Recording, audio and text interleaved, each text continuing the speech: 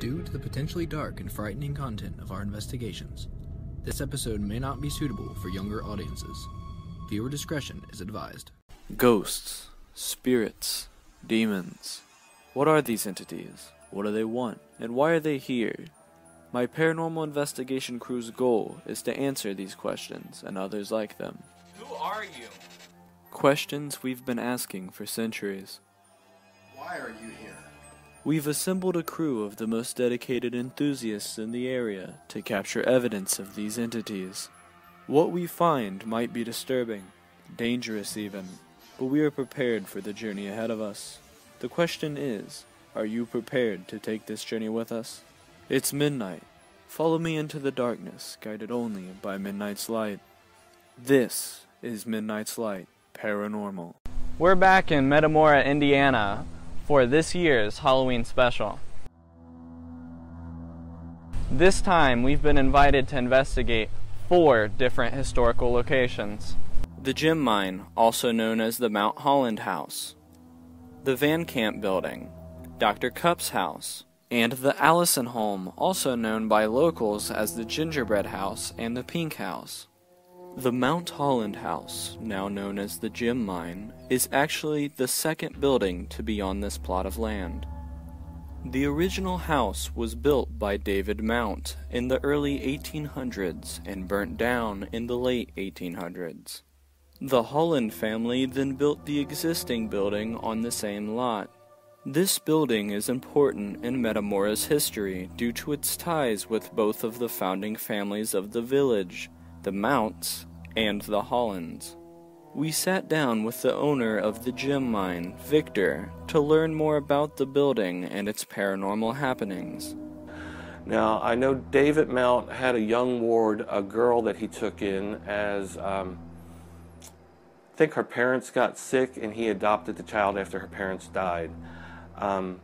One of the experiences we have in here when we come in, sometimes when I'm with my wife or my wife is alone, she'll hear a small child saying, "Mom." And we attribute this to the girl that David Mount took to raise and claimed as his own. Another experience, when we first moved in, it was dead of winter. We had no heat in this building, and me and my wife were kind of cold. We were living upstairs at the time. My wife wanted to light a propane salamander heater. I kind of advised against it because you're not supposed to use them indoors. But my wife was cold, so the guy I fired it up to try and get her warm. The heater was sitting in the doorway upstairs. The propane tank was in the opposite room. Out of nowhere, it looked like somebody kicked the front of the propane heater. It launched maybe 2 to 3 foot in the air, fell into the other room on its side. It did not shut down. Usually they have a mechanism that'll shut them down if they fall over sideways. As I approached the heater, it did a 180-degree spin on its own and faced the flames towards the propane tank. I immediately jumped over the heater and turned the valve off on the propane tank. I kind of attribute this to the Mount house burning down. They didn't want no more fires, especially in this house. I know back in the early 1800s, Metamora was plagued with all kinds of fires. I think the spirits of the house were trying to say, hey, that's not a good idea to light this in here. On a separate occasion, we sent our psychic medium Steve into the gem mine to conduct a reading. One thing that really stands out about this place is, and I'm just going to say it, I'm sure it's because of all the crystals and rocks and gems and everything that's in here, but it hums with like earth energy, and it's funny because I initially thought that this place could be like a portal for spirits. It's not a portal. What it is it's like a beacon because of all this stuff. And it's funny because it has attracted the attention of some like ancient spirits, like Native Americans.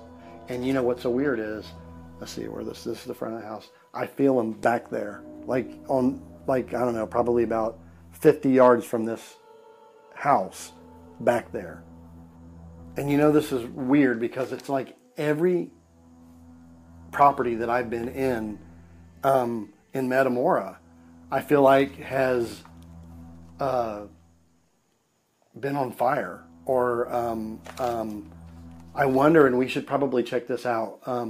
if there was like some kind of big fire here one time or something, like in a bunch of the houses burn or something, we should probably check that out, like look that up or whatever. I know back in the early 1800s, Metamora was plagued with all kinds of fires. This property was important.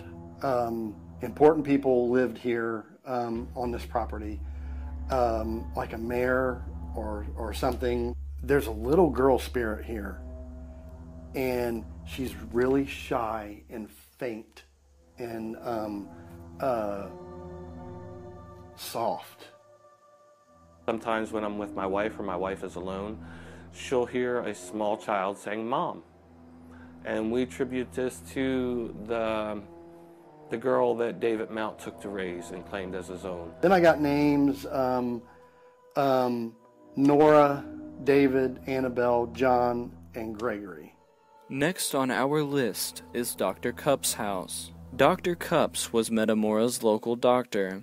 He often made trips a few doors down to the Martindale house to assist in delivering children in what is known as the birthing room or borning room. One interesting story involving the doctor resulted from him learning of his wife's affair.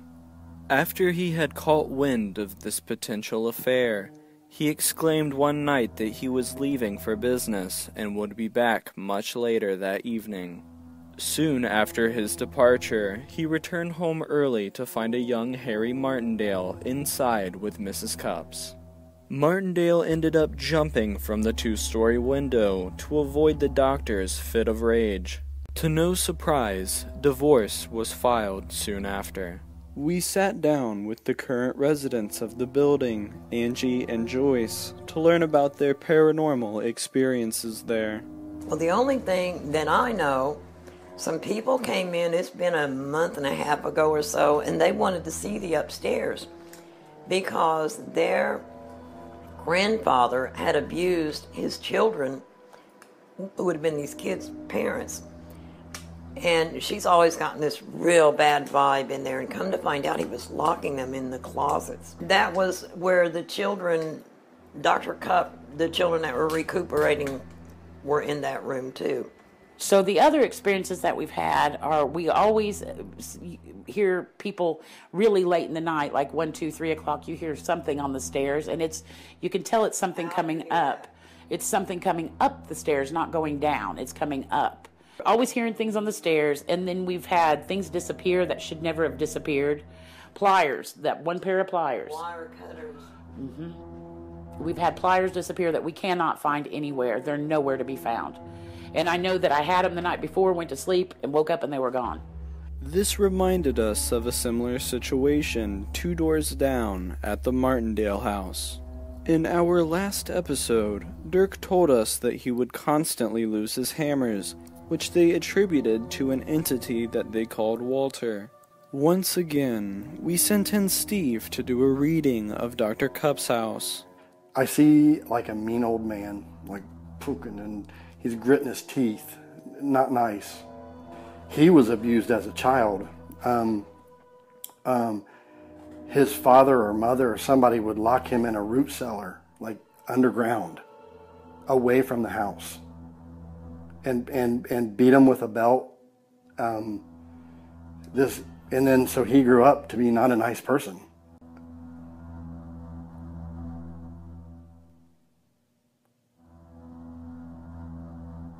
Walter.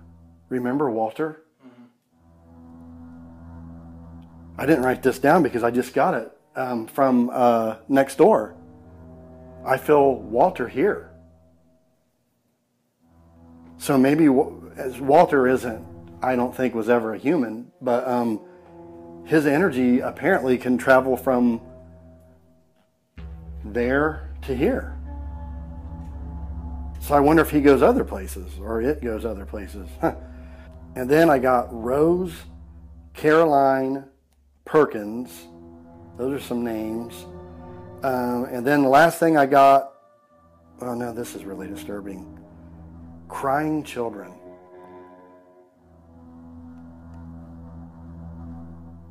That room.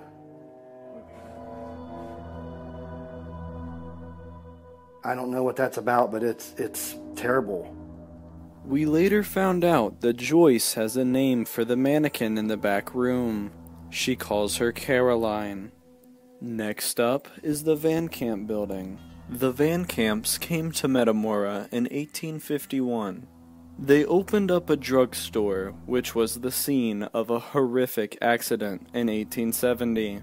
We spoke with the owner of the building, who let us in on some of the details of this accident. Hi, I'm Kathy from the Haunted Tour of Metamora. We're here in my building, the Van Camp building. The Van Camp building is best known around here because of the tragic accident that happened back in 1870.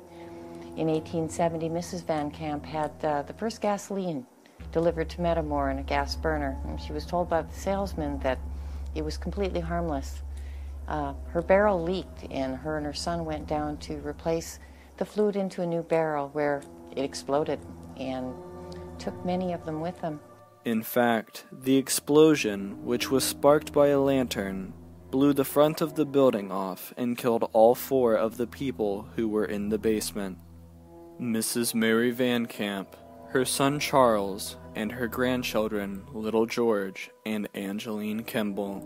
Sadly, their deaths were not instantaneous. They were all burnt so badly that they only survived a few hours. In the building here ourselves, I've had mediums come in several times. They've told us about the 2 children, I believe is George and Angeline Kimball. We also have another spirit here that's not quite so friendly. We're not sure who he is. He likes to take out light bulbs. He likes to mess with our electric a lot. And he leaves a terrible smell in our basement. Things do disappear on a regular basis. Most of the time they come back, sometimes not for a long time. Could Walter be present in this building as well? We sent in Steve to see what he picked up on. Right away, I can definitely tell that there's children here, but spirits. But the thing about the children is they're not paying too much attention to what goes on here. I see them playing like marbles. I've had mediums come in several times. They've told us about the 2 children. I bet you if they were to look through this place, like dig around or whatever, they would find marbles. This is so disturbing, I almost don't want to say it on camera, but I feel a woman screaming and trying to scream because she's on fire, but then she can't get, the oxygen is gone. So she can't scream. She can't make a sound. And she's gagging and she's like trying to scream, and there's flesh hanging off of her. It's awful. There's another presence here, but you know, it's really funny because which makes me suspicious, but it's like hiding from me. It's like trying to hide from me, which makes me wonder if it's not so good. We also have another spirit here that's not quite so friendly. We're not sure who he is. Between Steve's readings and the interviews that we conducted, we felt that we had gathered enough information to be ready to take on night 1 of our investigation of Metamora. Because we are investigating 4 locations, we've decided to split them up between 2 nights. For night 1, we will be investigating the gem mine, Dr. Cupp's house, and the Van Camp building. Night 2 will feature the Allison home, which we will cover later. Due to the size of this 2-night event, we have brought along several guest investigators who are familiar with Metamora, Cheryl and Thomas. For night 1, we will be setting up our tech base in 2 of the locations, the gem mine and Dr. Cupp's house. We will also periodically check in with members of our team who investigate the Van Camp building throughout the night.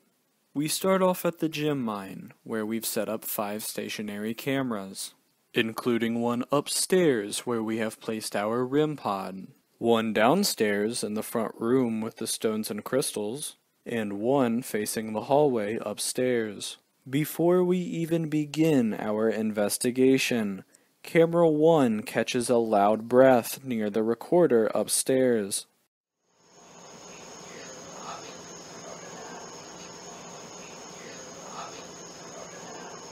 We decide to start things off by sending out Steve, Hayden, and myself for a spirit box session and a millimeter sweep. Can you say hello to me?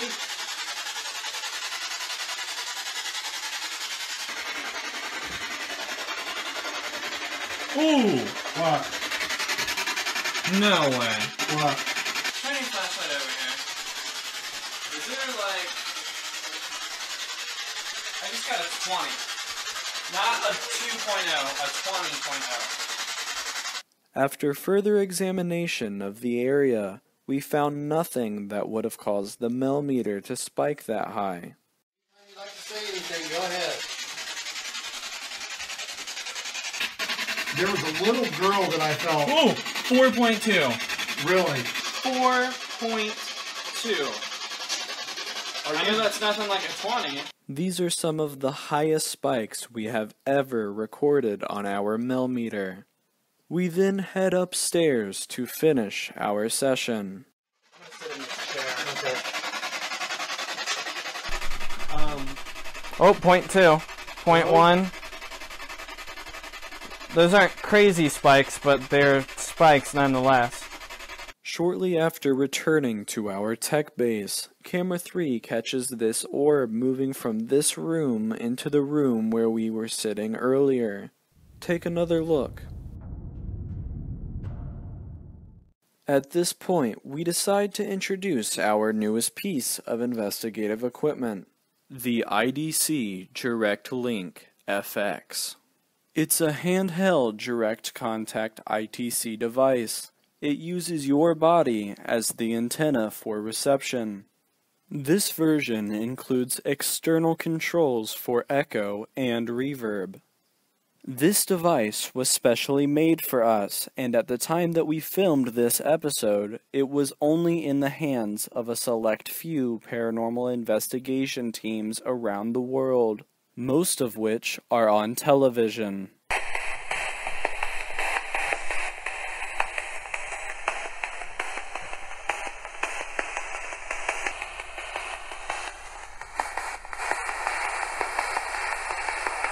How old are you?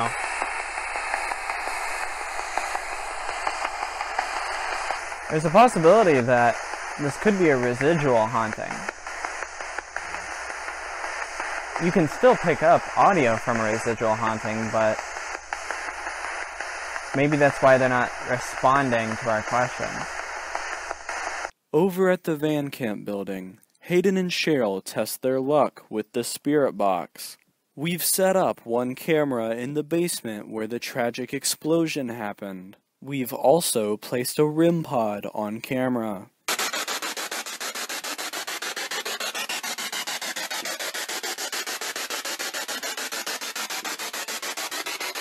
Is there anybody here who wants to say anything?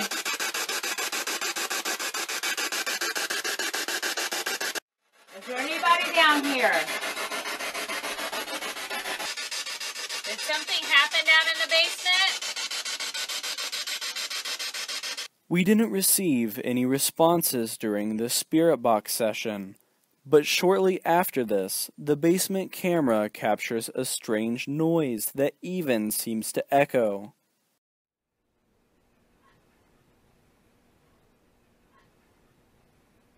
Could this be the residual energy from the tragedy that occurred here in 1870? I feel a woman screaming and trying to scream because she's on fire, but then she can't get, the oxygen is gone, so she can't scream.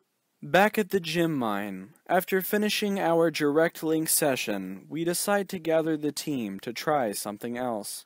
We bring out our 3D camera, as well as our Ovilus 5, for one last sweep of the building.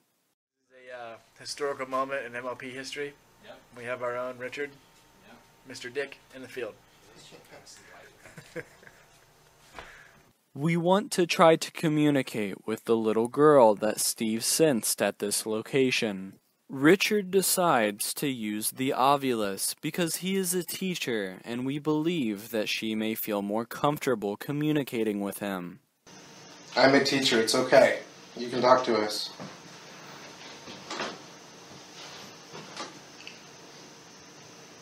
Do you know where you are? Do you like playing games? Gosh, that fridge does. What's that right there? That is not either of you. That's not Hayden. Is that in through the doorway? In the other room? Yeah, that's the doorway. Oh my gosh. Okay. You got something? Yep, and now it's gone. You can touch this. That was me moving. They're back. And that's not Richard, right? Nope, Is that in that's the the doorway. Oh my gosh. You got it? Can you touch that device for us on the couch? Oh my gosh. All you have to do is put your hand over top that little metal piece. It'll light up. That'll give us a sign.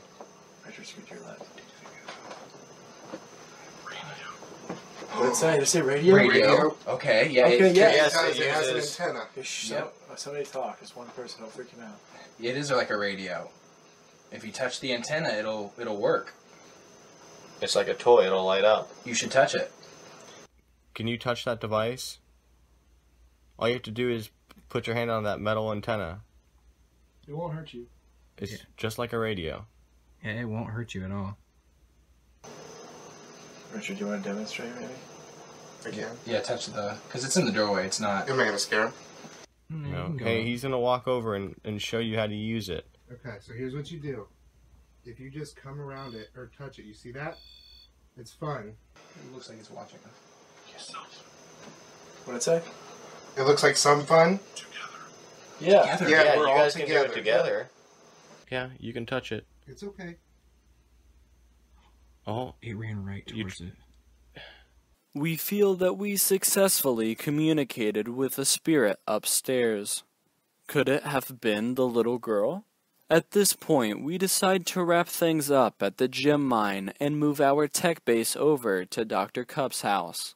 We set up 4 stationary cameras around the building, including one in the back room where Caroline the mannequin is placed. We have also set up our latest experimental piece of equipment in this room, our lure apparatus or laser interference rig. This device will sound and flash when something interrupts the laser beam. We've also placed a camera in the upstairs bedroom with a view of our REM pod, as well as a window where many people have reported seeing a figure. Thomas, Devin, and myself take the FLIR thermal camera and a digital recorder out for our initial sweep of the building. You can use this to show yourself. You see that green line? If you interrupt that green line, if you put your hand through it, it'll give us a sign. Can you do that?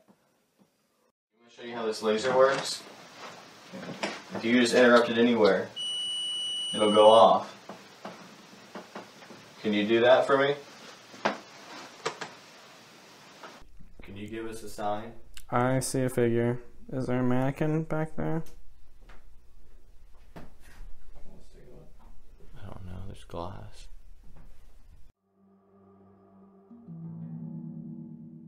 Oh, there's a mirror here. That's why. We then send Hayden, Thomas, and Steve out with the Ovilus 5 and Direct Link.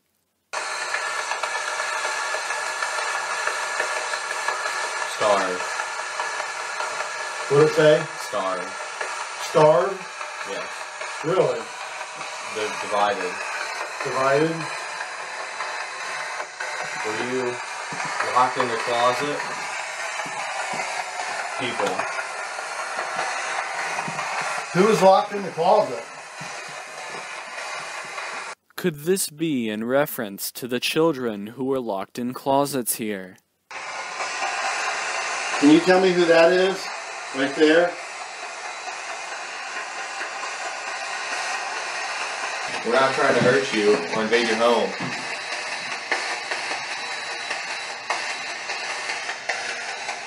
Can you make any of these things here move, maybe?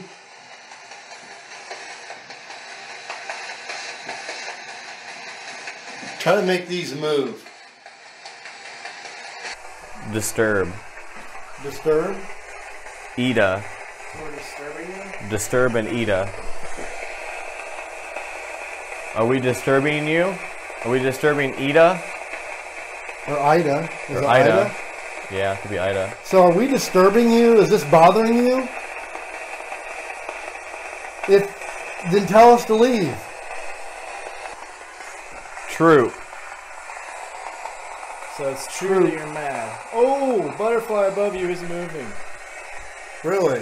Butterfly above you is moving. Yeah, I told it to move it. Yeah, Or look. him or her. Look, hold on. He's going back and forth. Yep. Butterfly above you. Oh yeah, the one directly above you. Little one is moving. The one directly above you. I want everyone to know there is no air in here at all. They said band. Band? What did it say, band? B-A-N-D. Band. As you can see, these butterflies are well above Steve's head, so we believe that there is no way that he could have influenced them at all, especially the little one. As we take a break at Dr. Cupp's house, Thomas, Steve, and myself take the Ovilus and digital recorder into the Van Camp building. Can you try to talk to me? You think you can? I just told you to. Measure. Oh my gosh. I'm telling you, that entity is not letting them talk. We believe that Walter, a mysterious entity, may be keeping these spirits from communicating. We also believe that this entity has the ability to do this in multiple locations around Metamora. That being said, we received no other responses in this building the rest of the night. As we regroup back at Dr. Cupp's house, Devin and I decide to do one last sweep of the building, using the Mel meter and the full spectrum video camera. While doing this, something amazing happens. It's going on. Oh, it's going on. Yeah, because your lights are going on. Yeah, get over there. Get that out. And it's still locked in, too. What? The other button so it makes an X. Okay. And it's shut off now. Because the lure sounded repeatedly, we believe that something may have been standing in its path. The question is, what? This seemed to be a good place to end night one of our investigation. The next morning, we decide to take a break to ride the local train. Hayden in particular was very excited for this experience. Hayden put us on a train. It's true. Here we are. Look how beautiful it is. Not gonna lie. Experiencing it all here in Metamora. Yeah, very true. You have to experience the living as well. Needless to say, we all had a little fun. The main focus of day 2 was the Allison home, also known as the Gingerbread House or the Pink House by locals. The Allison home was built in the 1870s by Monroe Allison. He built the house for his wife, Naomi, who often found herself spending a lot of alone time there due to Monroe's job on the canal. Because of this, Naomi developed a relationship with an artist who lived in a nearby cottage. Mr. Allison was a very jealous man, and when he caught them, he hung the artist from the large tree just down the hill from the property. Naomi watched in horror from the second-story window as Monroe not only hung her lover, but set fire to him as well. Shortly after, she disappeared and was discovered again when she passed away in Michigan. She was returned home and buried next to her husband. We caught up with the current owner of the building, Katrina, who has some interesting stories that involve Naomi Allison. So can you tell me a little bit about what you have stories-wise about this house?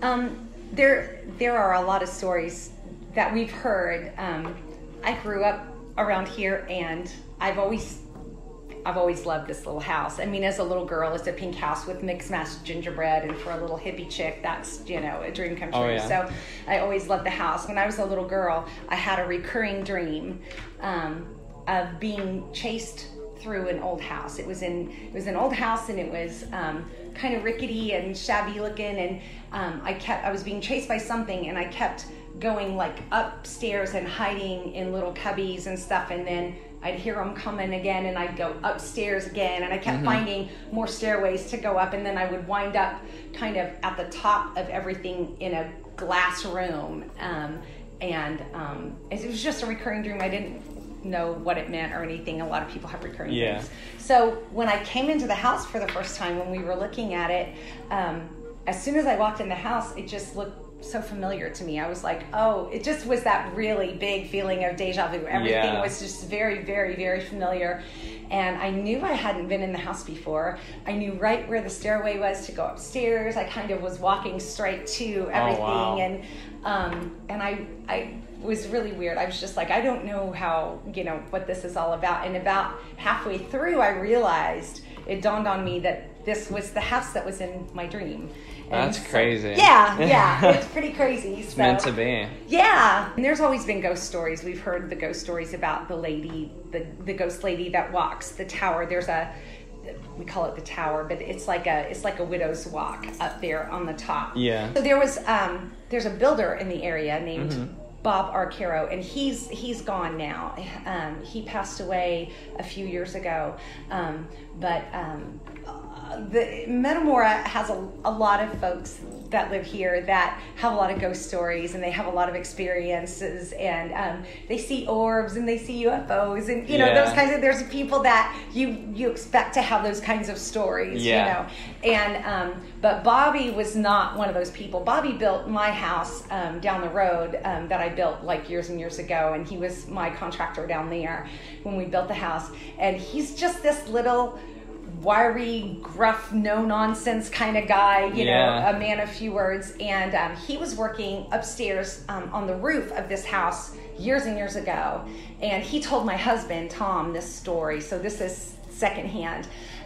But he said he was up there on the roof, and when you're on the roof, you're eye level with the tower, with the widow's walk, which is all glass. Yeah. And he said he was up there on the roof, and he looked up, and right there in the widow's walk was this woman, and he was like, "You can't be in here. This is not okay," you know. And so he was like, he was trying to signal to her. He went down, got off the ladder, and came in, and went up to tell her that she had to leave, and there was nobody here. Nobody there. Yeah. So that was the ghost lady that everybody talks about. So yeah.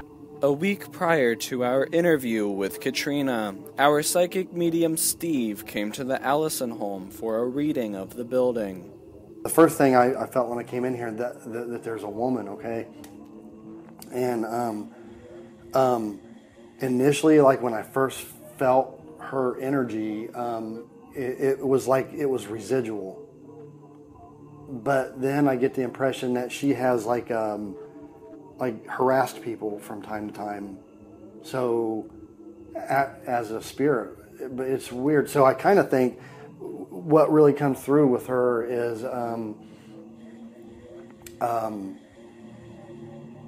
grief, real bad grief, like very sad and grief-stricken. And then she's like in mourning, and she curses God. She's really angry with because of her loss. Let me give you some names that I got. Henry, Albert, Clay, Elaine, Mary, Susan, and Abigail. There's a little boy, and I can still kind of feel him. I can kind of feel him still on the periphery a little bit, and I want to try to communicate with him, like on, maybe we can use our new device or something. But there's a little boy, and I think that's Henry, and he drowned. Okay, that's how he passed away. But he's telling me, and I don't know if he means in this plane or in this house, but he says he doesn't belong here. Like, I almost feel like he doesn't belong in this house or to this house. But he drowned somewhere, like maybe in the canal or in that creek down there or whatever, wherever. We later found out that in 1870, an 8-year-old boy did indeed drown in the canal while fishing. As the sun sets in Metamora, night 2 of our investigation is just getting started. Our guest investigator for the night is Greg Hale. How you feeling? You ready to hunt some ghosts? I'm ready. All right. Hopefully we'll get something for you. All right. We've set up 6 stationary cameras around the building in places that we believe to be hotspots, including one in the front dining room, one with a view of the staircase that leads to the Widow's Watch, and one in the main room upstairs. We have set up an old-fashioned television in this room as an experiment. We want to see if the spirits here can draw from the TV's energy to communicate with us.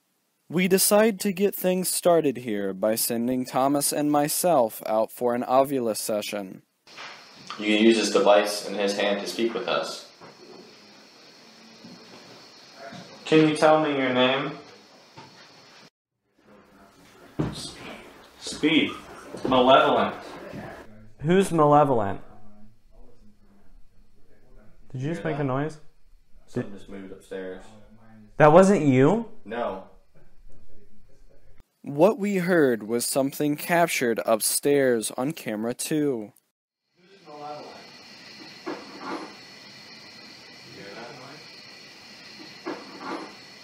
As you can see, this was not something that was caused by our tech base. Charge mine. I'll listen for now. Anyone here like to speak with us? Roger. Roger. R-O-D-G-E-R.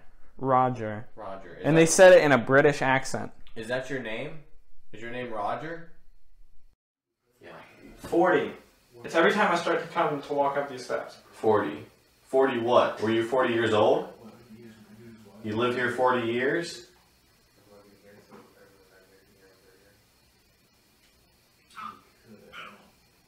Top bell. Year. Maybe when he said 40, the year. So 1840, 1940? Ashes. Ashes. At this point, Devin joins the investigation with the Melmeter to see if we can detect any electromagnetic energy at the bottom of the stairs. Point 1. Are you going with us? Speak. Yes, you are speaking with us. Point 2. We're very happy you're speaking with us. We want to get to know you. We want to learn about you. Devin did get a reading of 0.2 while we were receiving the word speak on the Ovilus. 0.3, 0.5. And there's nothing here. There's nothing here. 0.5 solid. Are you right here? Can you say something to us? 0.4. Look at this. 0.4. Nothing here. 0.5. 0.5. Nothing here. And I can show. I can see it. There's nothing. Okay, well. There's like a blanket on a wooden rack. 0.4. 0.6. 0.7. 0.8. That's the highest so far. 0.8. I'm standing in the window. I just felt something on my arm hair on the right. This is the window where it is said that Naomi watched as her lover was hung and burned by her husband. Is that recording? 1.0. 1.0? 1.4. 1.4? 1.4. 1.5. 1.5. 1.5, guys. 1.5. Before moving on from upstairs, I grabbed the direct link to try to incite more communication. Although we do not receive any responses, we do pick up one last high spike on the Melmeter. 7. 3.0. 0.6. Did you say 3.0? Yeah, it was a 3.0. 3.0 was like right here. These spikes are even more compelling because this building has no electricity in it. The only reason we have power for our base and this TV is because of an extension cord that we ran from a nearby building. Upon returning to Tech Base, we send out Steve with the spirit box. I really want you to talk to me.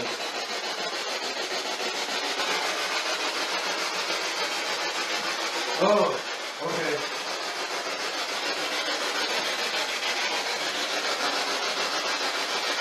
There's something in there. Did I just see you? Just a few moments after Steve saw something in the back room, Hayden was using the Ovilus 5 back at our tech base. Lighting up. You're wired. Walter! Walter! We just got Walter. We just got Walter. Need major contrition. Walter needs contrition. Oh, contrition. What's contrition again? Isn't that the feeling of shame? You're Steve. You're Steve. Walter is probably malicious, divided. Malicious, divided. My whole face is tingling. Walter is messing with us now, and I wonder if that's what I saw out there. I saw something with my eyes. We believe that Walter may be some sort of unclassified entity. Our medium Steve believes that he has the ability to move easily through Metamora due to the canal that runs through the middle of the village. Water is said to give spirits energy, which may be how Walter is able to go from one location to the next so freely. We also believe that he feeds off of the energy from each location and spirit. Therefore, he is able to subdue them and keep them from communicating easily. In an effort to free the other spirits from Walter's grip, Thomas and Steve decide to try to provoke him into a confrontation. Greg also joins the investigation with the Ovilus. All right, Walter. I'm calling you out, man. I am calling you out, man. You're not letting the spirits talk. So why don't you talk to me? Or do you not have the power to talk to me? You're weak. That's why you're using all the other spirits. And that's why you're preventing them from talking to me. I know you're here now. You can't hide. And you can't keep these spirits from talking. Not with me. Come on, talk to me. I'm stronger than Walter. Walter's weak. And he knows it. I don't know what kind of power you think you have over the spirits in this town. But I'm here now. And I'm way stronger than you. As they head up to the Widow's Watch, things start to intensify. Why don't somebody speak with me? We're up here in this pretty place right up here. It's really neat. Whoa, did you hear that? Walter! Hey! He said Walter. I heard that. Did you hear that? Walter! Meanwhile, downstairs... I'm gonna come upstairs. Whoa. Okay, I just got the word safe. Hey, Steve, I'm... Safe gateway. Safe and gateway as I was about to start walking up the steps. Safe and gateway. Oh, okay. You think you're safe in your gateway?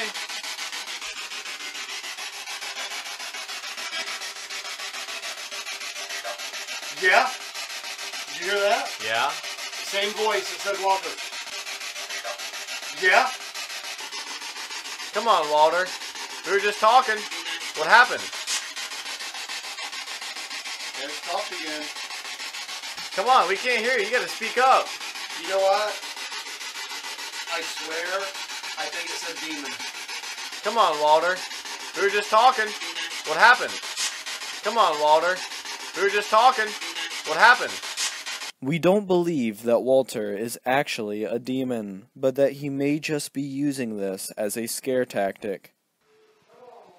Are you afraid of Walter? At this point, Greg brings in an experiment. He places a pendulum on the table to see if the spirits can move it. Tell us whose shirt this is.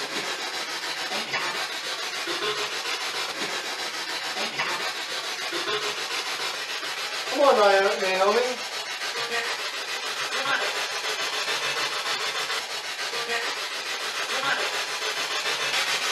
Naomi, do you know me?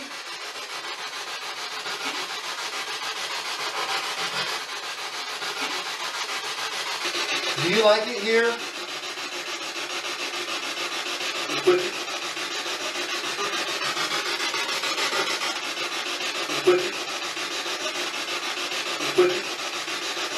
Keep in mind, this is the same window where Devin picked up high readings on the millimeter, not to mention its historical significance to Naomi. After a short break, Hayden and I take the direct link out one last time. Is there anybody here that wants to talk? Do you like to have fun? Do you like to laugh? Like, do you like that we're here? I like to have fun. Why won't you talk to us? You talk to them. Yeah, we're being actually a lot nicer. Do you prefer rude people? We can send the other guys back in. Unfortunately, we did not receive any responses on this device during our investigation, but we will definitely continue to use it more in the future. Greg then volunteers to sit with the Ovulus 5 alone in the room with the pendulum. Why won't you talk to me?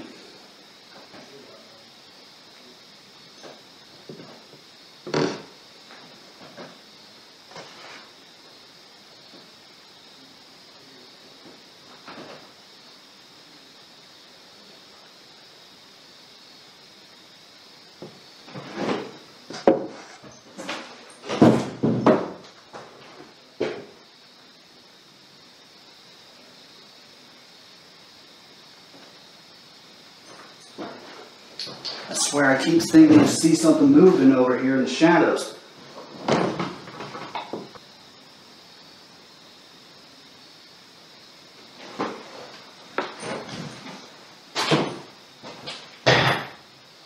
Is there someone over here?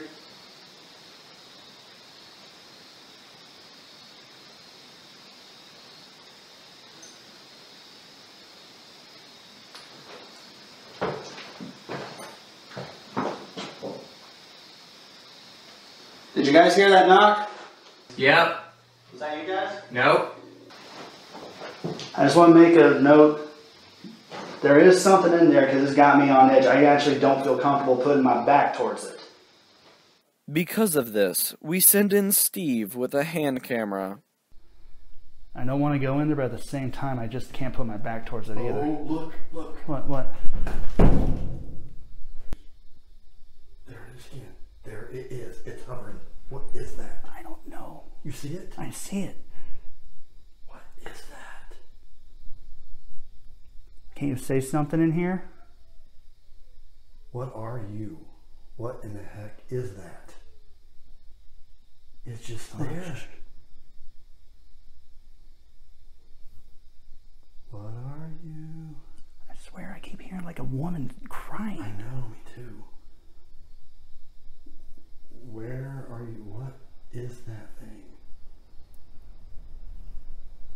And it's just like moving up and then getting fainter and fainter and fainter. Are you going outside? Okay, I don't know what this thing is.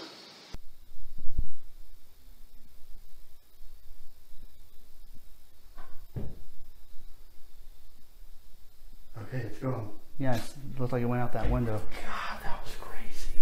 This anomaly is strange because it produces a small shadow, but also has a translucent look. We are unable to identify if this is some sort of bug or if it is truly paranormal. What do you think? As the night grows old, Steve and Greg grab the spirit box for one final sweep of the building. We talked right here by this shirt, right here. I heard something. I heard something. Come on, tell me what your name is. Doug? I think either Doug or John. After reviewing, we believe that it is saying the name Job, spelled J-O-B, like in the Bible. Doug? I think that says Steve. Did it say Steve? I think so. Yeah, my name is Steve. People? People. Yep, we're people. What are you? People. People? People.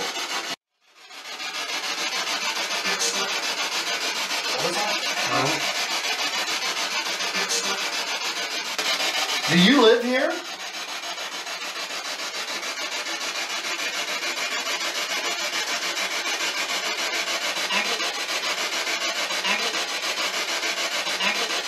They then move up to the Widow's Watch. What happened to you? What?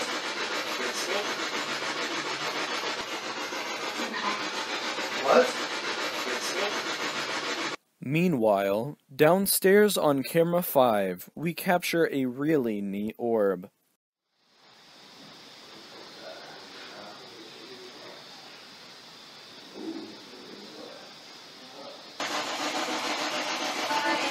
Hi. Hi. Hi. Well, that was nice. Hi. Hi. We're going to go home. And I'm going to thank you for talking to me, okay?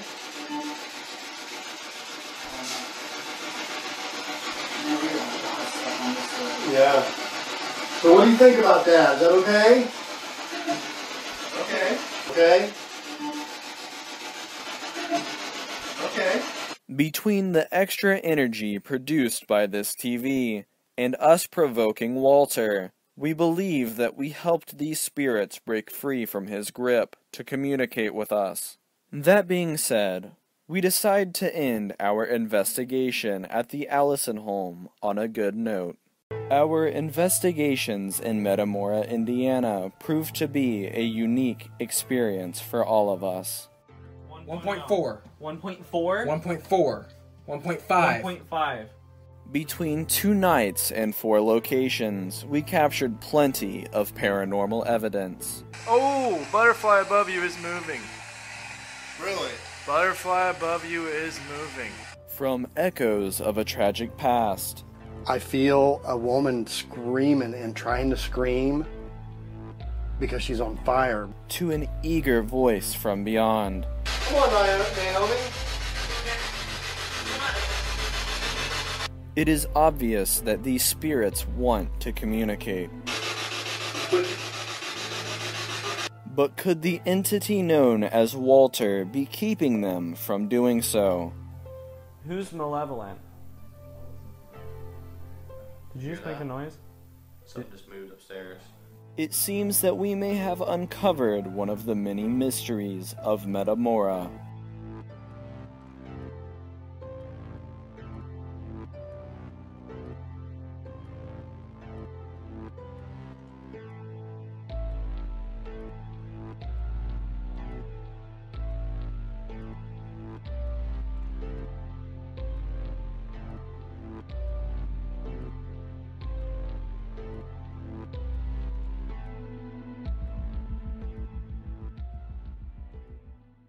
For the latest news on Midnight's Light Paranormal, like us on our Facebook page, follow us on Twitter, and follow us on Instagram.